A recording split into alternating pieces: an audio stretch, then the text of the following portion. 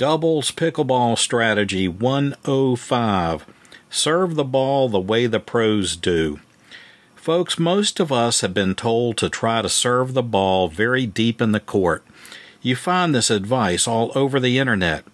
Many coaches devise exercises to help players learn to serve deep, such as marking off an area near the baseline and directing their students to try to land their serves in this deep part of the service box. Some coaches go further to explain that this is how the pros serve, and some coaches will even rate players based on their ability to place serves deep in the box. Based on this, I would venture to say that you believe that the pros must really serve the ball really fast and really deep. But is this really how the very best players serve the ball? Let's take a look. Specifically, I will show you all 17 of the serves made by the winning team of Kyle Yates and Ben Johns in the first game of the 2019 Minto U.S. Open Professional Men's Doubles Gold Medal match. Please pay attention to the depth of each serve made. The first serve hits about dead center of the service box. The next serve hits about dead center of the service box.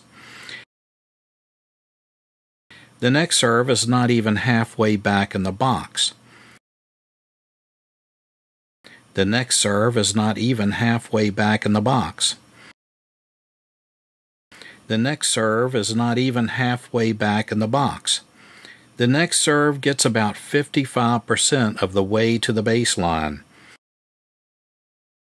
The next serve gets about 62% of the way back to the baseline. The next serve is not even halfway back in the box. The next serve gets about 62% of the way to the baseline. The next serve is not even halfway back in the box. The next serve gets about 63% of the way to the baseline. The next serve gets about 55% of the way to the baseline. The next serve hits about halfway back in the box. The next serve is not even halfway back in the box. The next serve hits about halfway back in the box. The next serve hits about halfway back in the box. The final serve of the game gets about 60% of the way to the baseline.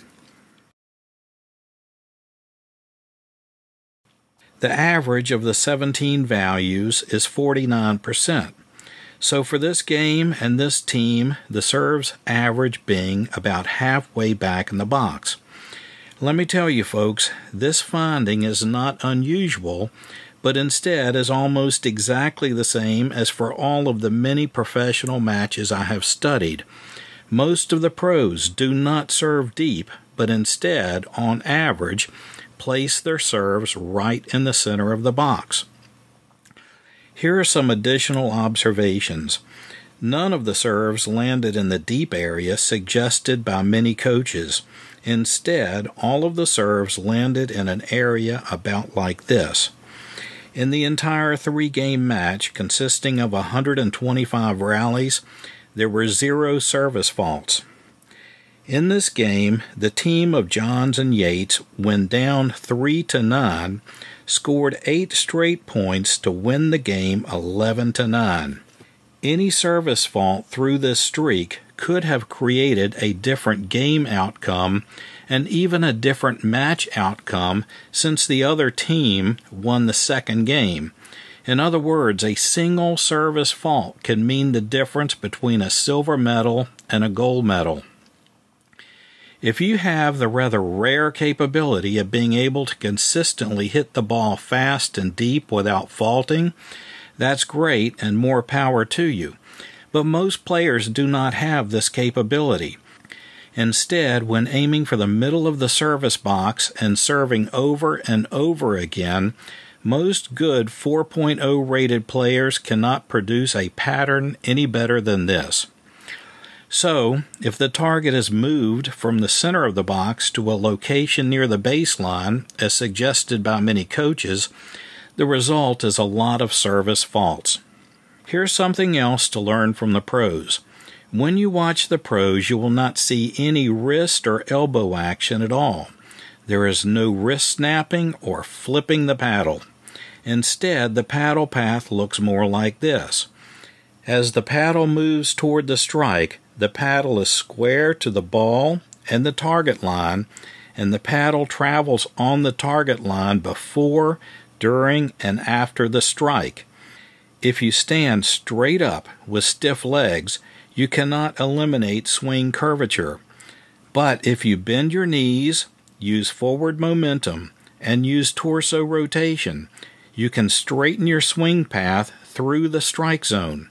Watch the pros. They bend their knees, they use forward momentum, they turn their body, they keep their wrist firm, and as a result, they get a very linear paddle path through the ball contact zone. Here's another tip. Don't try to swing around your body. Such a curving stroke destroys accuracy. Instead, keep your elbow tucked in close to your body. Watch how the pros do it. Good luck, and thanks for watching.